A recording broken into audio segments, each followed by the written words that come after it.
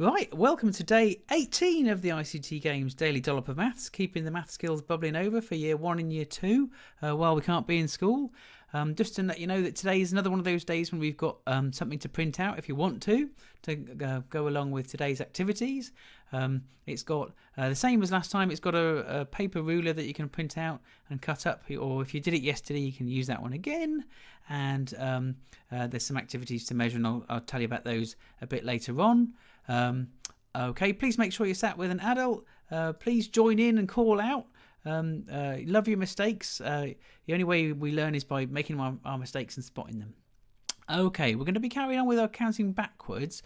We're going to play whack-a-mole, which is a link I'll put down the bottom under the video for you later.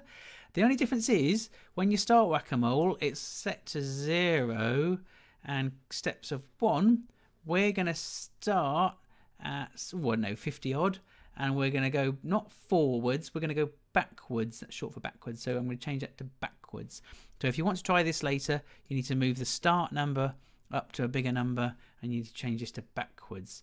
Okay guys, we've got to spot someone 60. What's 1 less than 60? Spot that one. 59. Right, 1 less than 59. 58. 1 less than 58. What's 1 less? What's 1 less? Turn to your partner. Oh, 57.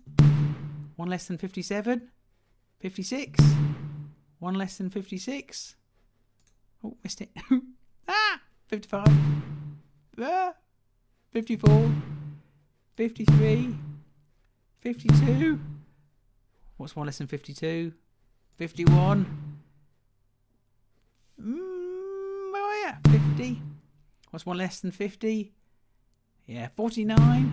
Okay, I'll leave that. So guys, if you start whack-a-mole, the thing to remember to practice counting backwards is move this start number up, leave the counting in steps of 1, and change this to backwards. Okay, let's try something else.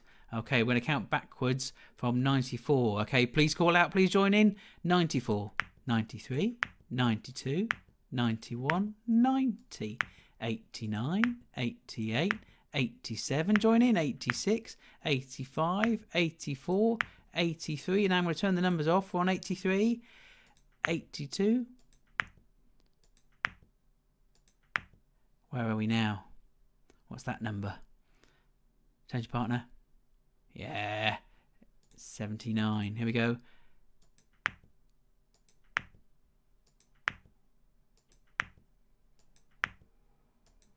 Right, what number are we on now?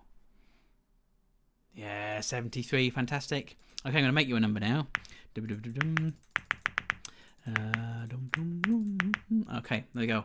So if you've got a piece of paper and a pencil in front of you, can you write that number down? If you haven't, just write it with your finger on the table. What's that number? We've got 3 hundreds. We've got 5 and a bit. 5 and 1 more. 6 tens and 1 1. 361. Is that what you got? Super job, guys. Okay, here's another one. This is a tricky one. Okay, what's that number? Okay, it's got 2 hundreds, 1 10, and 5 ones. Write it down on your piece of paper if you've got it, or write it with your finger on your table. Now, it's quite hard to say, this one. Should we have a look? You want to say 215, but it's 215. Okay, let's try another one. Okay. Write that one down for me, or write it with your finger on the table. Can you say it? Yeah, let's have a look. There's 500s, 500s. There's 0 10. So we've got a placeholder in here. The 0 sits there. And 1 1, 501. Good job, guys. Okay, now this is going to help us. We're going to play Lifeguards, and it's going to help us with the meaning of the numbers that are on our when we were reading scales. So we can see that we've got all these little lines, a bit like on a weighing scales, a bit like on a ruler, where you've got all these tiny lines, but there's no numbers on them; they don't fit. So now, because we've waited long enough, the little chap has called out saying he's on 77. So I'm going to put 7 tens on there. We'll have to move that so you can see it. 7 tens on there. 7 ones. Whoa, that's going to take me a moment. Hang on. And then we go rescue him. What does he say? Yay! Oh, we got a heart. Okay, here's our next one. Right. Now, guys, can you write for me in tens and ones, tens and units, that could be a HTU. Can you write in tens and ones how to make that number?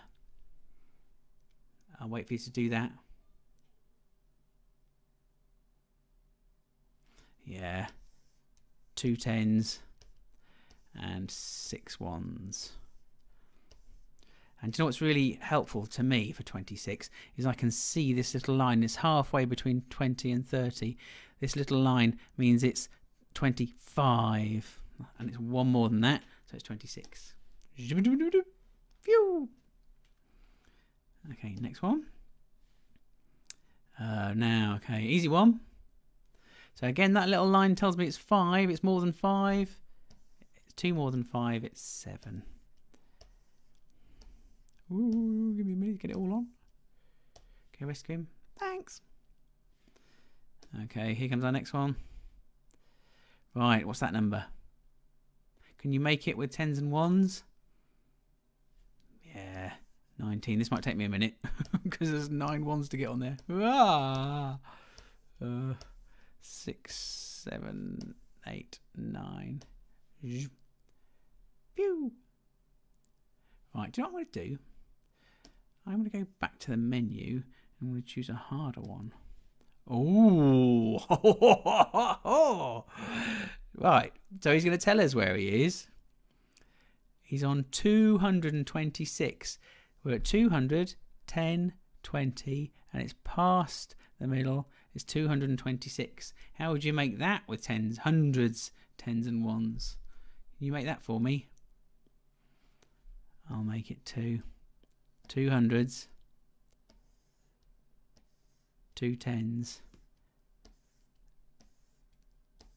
And 6 ones. Is that how you did it? Good job. Okay, let's try the next one. Right, it's going to be 400 and something. 410. 415. How would you make that? I'll give you a minute to draw that for me. Draw that for me.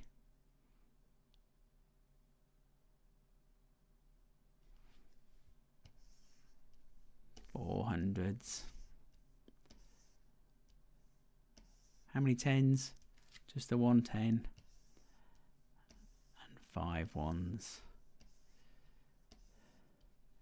Let's go rescue him. Yay. Oh, good. There we go. I'll put the link to that. You can have a go at the end. Let me just remind myself to put a link. Okay. Okay, we're going to have a little practice at our doubles.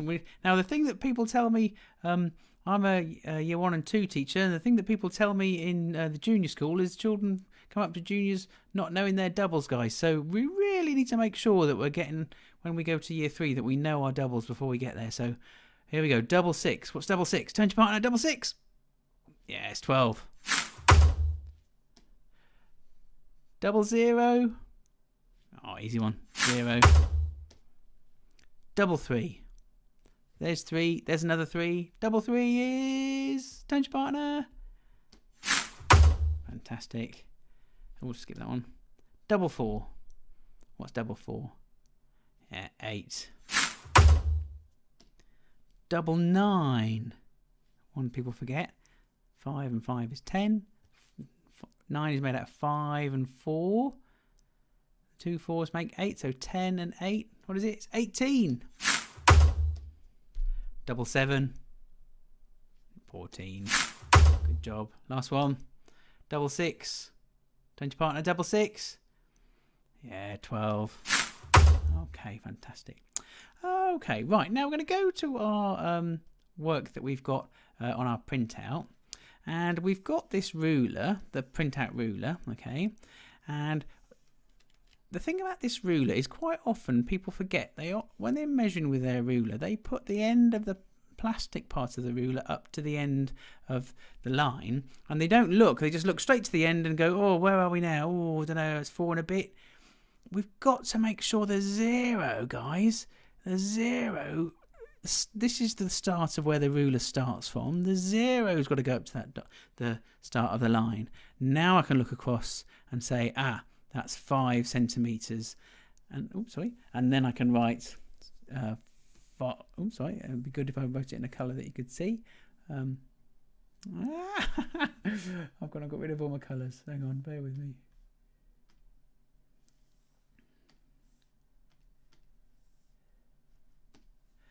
Sorry. Oops. There we go. Let's try the next one. So measuring CD. Length CD is something centimetres. So again, look. Adjust, move it about a bit. Don't get the end of the plastic on the dot. Get the end of the ruler where the 0 is. Starts there. Now we can move across. It's nice to run your finger across. Where do we finish? 7 centimetres. There we go. I can write 7 centimetres in there. Okay, so we've got a few more of those. If I come across, I've got to get rid of my extra rulers that I've got on here just to help me. Okay, if I come across here, you've got, I'm sorry, my screen goes across. Yours will be different because you printed it out. Now we've got vertical lines, lines that go up and down. So you're going to have to move your ruler about so that it's this way. And again, look, don't make my mistake I'm making here. Don't get the end of the plastic up to get the end of the 0, the end of the ruler to that dot. Come all the way down and then measure from there. Okay, once you finish that page, we've got a spaceship designer. You've become a spaceship designer. You've got to measure all the parts of this spaceship. The Intergalactic League need to know all the parts of this spaceship. They need them measured. So that's your job at the end of that. Okay, guys, your reward.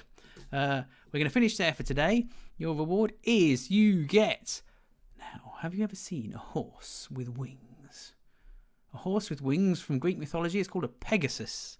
So from now on, when we get to go back to school again, you get to go to school on a Pegasus. Or when you get to meet him, go down the shops, you get to go to school on a Pegasus. Imagine landing in the car park with a winged horse. Be awesome. Okay, guys, super job. See you next time.